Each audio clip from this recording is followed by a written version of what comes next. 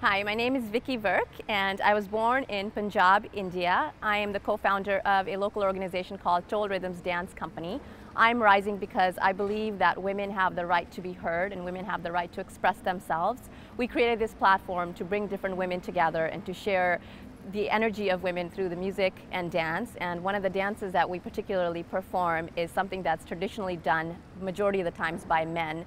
So I think that's the most beautiful part, is the idea to share that women can be just as strong and can be just as empowering as men.